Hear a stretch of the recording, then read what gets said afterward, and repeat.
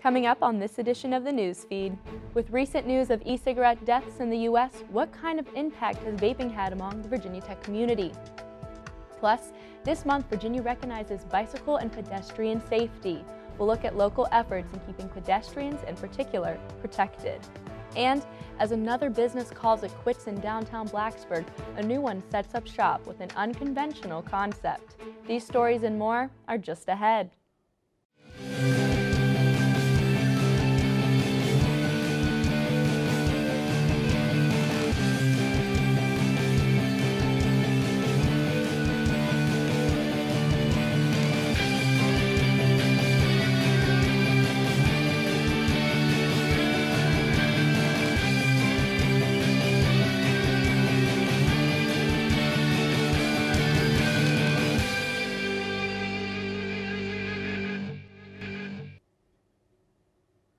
Hello, and thanks for joining us for this edition of the Newsfeed. I'm Alessandra Young.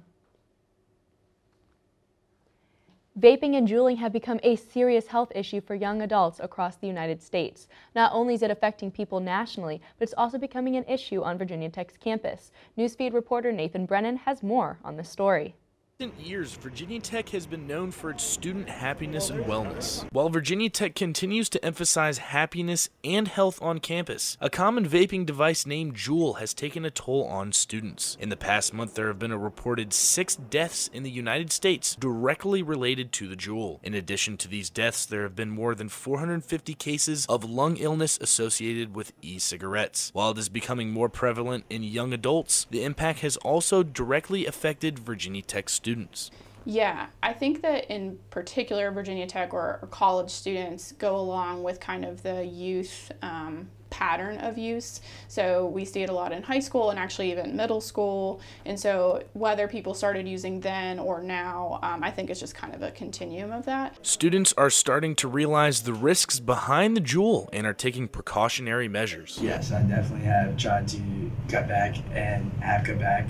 I got rid of any Juul that I had, and recently I've just been seeing all this stuff about these kids dying, and I'm like, whoa, don't really want that to be me tomorrow in the news, ending up in the hospital. Through education and culture change, Virginia Tech students and faculty believe that this epidemic can be resolved. This brings hope in the community that there will be no more Juul-related deaths in the future. Reporting for the Newsfeed, I'm Nathan Brennan.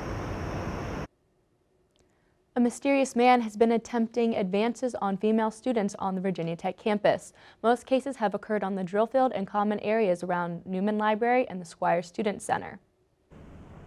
The unidentified man is pulling women aside and asking them for directions to specific buildings on campus.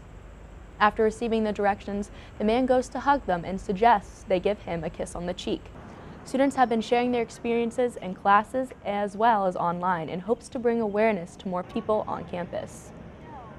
Report it to someone like a local authority or someone that you trust and that will know will take action, and then spread the awareness, because I think it's really important that people are aware of what is going on in this community. The Virginia Tech Police Department is working to find the man responsible to prevent future occurrences. However, it is still unknown the man's motivation for his behavior. Campus police are advising everyone to look out for the man on campus and warning them to avoid any contact no matter how harmless the situation may seem, reminding students that if you see something suspicious, say something. Virginia Tech's campus received an unexpected visit from some local wildlife. A bear cub was spotted by students wandering around campus. Recently, outside of Cochran Hall and West Ambler Johnson Hall, a wild bear cub was roaming around searching for food. Several Virginia Tech students gathered to take pictures and videos of the bear. While a bear cub may seem harmless, Officer Jason Miller of the Virginia Tech Police Department warned students to never approach a wild animal. You should always call 911.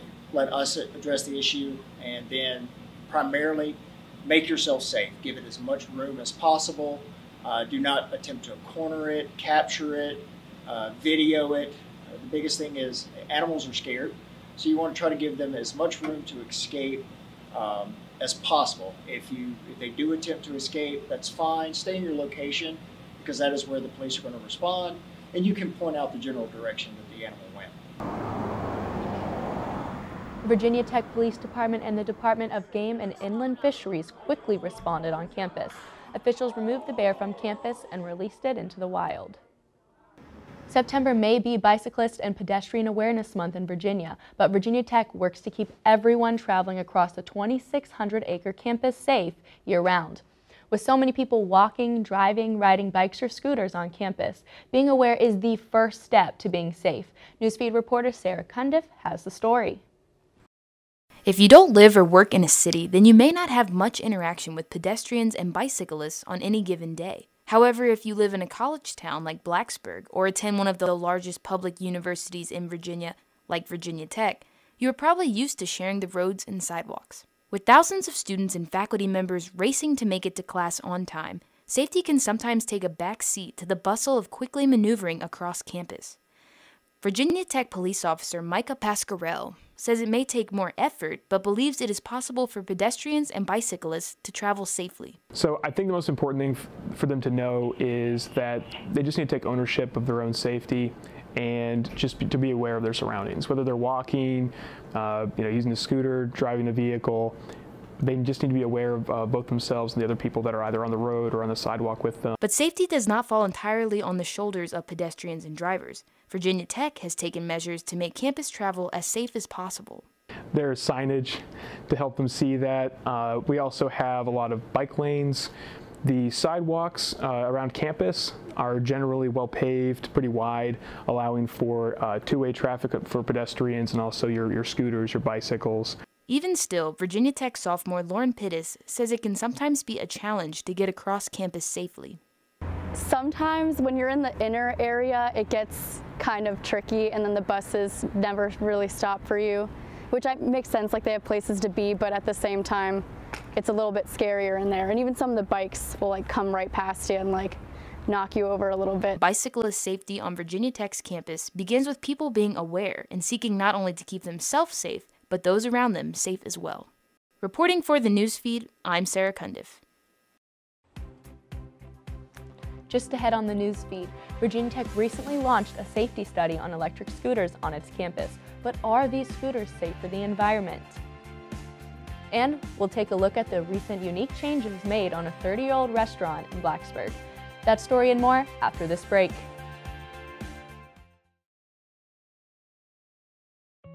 Julie was always a voracious reader. She'd carry 2 novels on an airplane because she'd read one on a 3-4 hour ride. And at some point, I began to notice that she would read a page and couldn't remember what she had just read, and she'd have to go back and read it again. I don't remember much these days after I read, but less does for me, and I love it.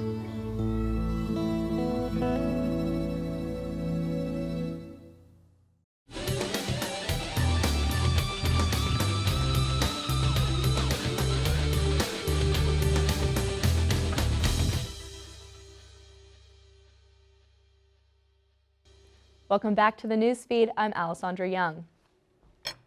Many Virginia Tech students have been seen riding around on orange scooters called spin scooters. VTTI is partnering with spin scooters to try and cut down on the car traffic in an environmentally friendly way and to help students get around the campus safely. But just how environmentally friendly are these e-scooters? Chitty Raju, operations lead for VT Spin, says Virginia Tech is making their best effort to reduce cars on campus in an eco-friendly way. But they still have to drive around campus to pick up the scooters and take them back and forth to the warehouse for charging, which requires gas. Really, we're just waiting for technology to catch up, commercial technology specifically. So there's not really that much we can do about that right now. To make the scooters available to the Virginia Tech community, we really just have to drive them at this point. Raju says the end goal is having a system where only the batteries on the scooters need to be replaced, instead of having to drive the scooters back and forth, which would ultimately cut down on gas usage. But until technology catches up, the scooters will be driven back and forth from campus for the next 12 months. Efforts toward an eco-friendly Virginia Tech campus are in full swing. Sustainable Blacksburg is a nonprofit that supports this mission with community events.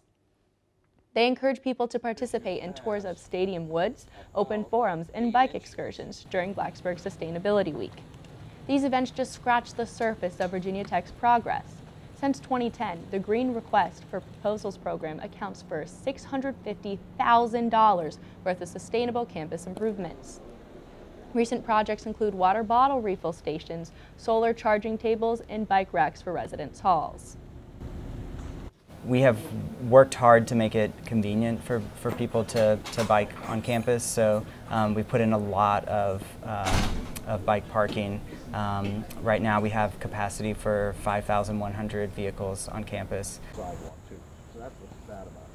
Sustainable organizations like VT Alternative Transportation are working hard to see more projects through. All in all, the future of campus sustainability is looking up. Sycamore Deli has officially closed its doors as of this past summer. This marks the end of an era for downtown Blacksburg. However, there is good news for the venue's future. Newsfeed reporter Signe Gagnon has more on the story. Thanks, Alessandra. Sycamore Deli's reign may have come to an end, but the building certainly didn't stay empty for long. A new contender, the Milk Parlor, opened for business in mid-August. After 3 decades in business, Sycamore Deli certainly left big shoes to fill. Luckily, Blacksburg's newest bar, the Milk Parlor, has stepped up to the challenge. But why call it the Milk Parlor? Many speculate that the name has something to do with the restaurant's revamped menu, which exclusively offers grilled cheese sandwiches and ice cream sundaes. However, this may not be the case. We're trying to come up with a name that would address a venue, a restaurant, and a bar. And they had originally sent a list of quite a few different names, a lot of which had to do with cheese or toasted this or that. And Milk Parlor just kind of really stood out. It's kind of whatever you want it to be. We have a lot of grilled cheeses, and we're starting a nice white Russian menu. So stay tuned for that. The Milk Parlor strives to create a new identity for itself while still retaining some of Sycamore Deli's essence. Sycamore Deli was kind of more of a towny bar, a little more of a dive, but this one we're trying to make a little more upscale. It's very nice, it's very cute, great aesthetic. So hopefully in the future it'll be a place where more people want to come. The Milk Parlor may be new on the scene, but its uniqueness is already commanding Blacksburg's attention. Simply the name alone sparks discussion. If you don't want to be left out of the fun, head on over to Draper Road and see for yourself. Just like their front sign says, the cheese is grilled and the beer is chilled. I'm Signe Gagnon, reporting for the Newsfeed. Back to you, Alessandra. Thanks, Sydney. Over the past year, people across America have been putting down the beer cans and cracking open a fresh, cold spiked seltzer. Whether it's game day, a chill night with the boys, or a night out with the girls, this beverage can be found in hand. Although the drink has been on the shelves of local grocery stores for almost 8 years, it has only recently gained popularity. Newsfeed reporter Emily Horvath has more on the story. The spiked seltzer trend has been sweeping the nation and gaining popularity in all age groups, beginning with college students. The idea started back in 2013 with the original brand that was simply named Spiked Seltzer. Many other brands have tried to push their way into the spotlight since then, but the one that brought the population around was the White Claw. I think it's definitely a bigger thing. Like a year ago, if you asked people about White Claws, they probably wouldn't say much about them, but now it's definitely become more of a thing. Like everyone knows what they are, knows that they exist, knows different brands of them, knows people who drink them. So I think just in a year's time, they've become quite a popular drink. Due to the high demand, many other companies like Natural Light, Smirnoff, and Truly have also rose to fame by releasing their own form of the hard seltzer. With so many different brands and flavors, college students are not the only age group that have taken a liking to hard seltzer. My drink of choice, I guess it depends on kind of who I'm with and what I'm doing. I do find them a lot more refreshing than beer, and I'm not a great wine fan, so yes, I would choose to order a White Claw. This trend started within the last year, hitting its peak during the summer of 2019. Only time can tell how much longer the hard seltzer brand will stay afloat in the public eye, but right now it appears like it is here to stay. Reporting for the Newsfeed, I'm Emily Horvath. That'll wrap up this edition of the Newsfeed. If you have a story idea for the Newsfeed, let us know. Send us an email at thenewsfeednrb@gmail.com. And as always, you can connect with the Newsfeed on Facebook and Twitter.